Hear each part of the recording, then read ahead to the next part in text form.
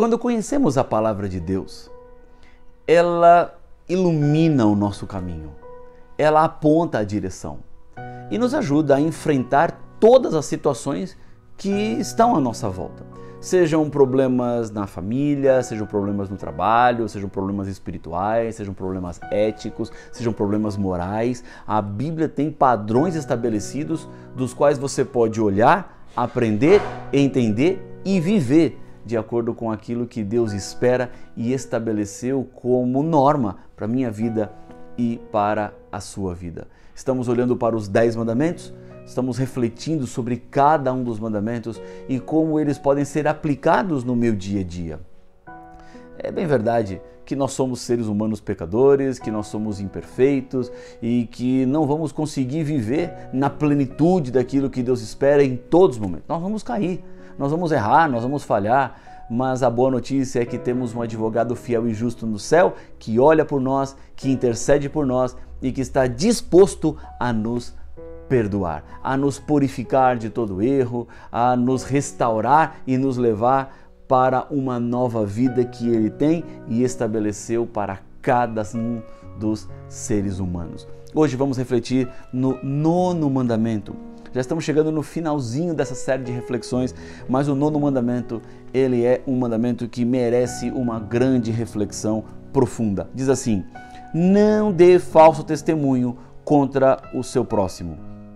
Em outras palavras, o princípio que Deus está evocando ou estabelecendo nesse mandamento é o princípio da verdade.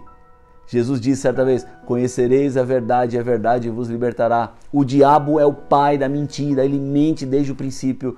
Portanto, este mandamento, ele está diretamente relacionado com o conflito entre o bem e o mal, porque o conflito entre o bem e o mal é o conflito entre a mentira e a verdade. E Deus espera que os seus filhos sejam filhos da verdade, que andem na verdade, que falem a verdade, que contem a verdade. Bom, a mentira, ela tem várias formas de acontecer. Existe a mentira direta, que a pessoa mente declaradamente.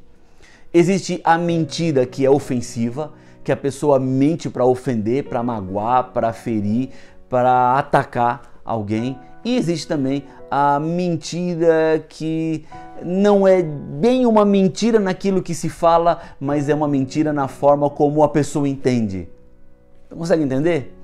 É como você dizer algo para as pessoas que fazem ela acreditar em uma determinada situação que nunca aconteceu. Por exemplo, se eu disser assim para você: eu já cantei com o quarteto Arautos do Rei.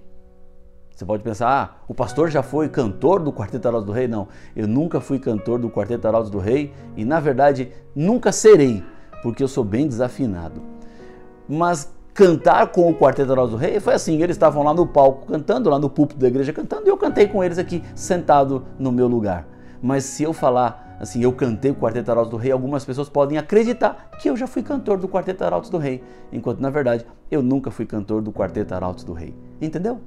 Esse tipo de mentira, onde a gente faz as pessoas acreditarem numa verdade que não é, nós também estamos mentindo, ainda que eu não tenha dito nenhuma mentira. Portanto, seja verdadeiro, seja honesto, fale a verdade. É isso que Deus quer de você, é isso que Deus espera para a sua vida. Vamos orar para pedir a Deus que nos ajude a sermos verdadeiros e nunca mentirmos? Senhor, ajuda-nos a falarmos sempre a verdade.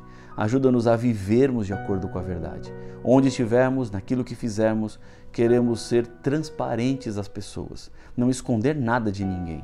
Por isso, toma conta da nossa vida, do nosso ser, daquilo que somos, daquilo que temos. É o que eu lhe peço no nome de Jesus.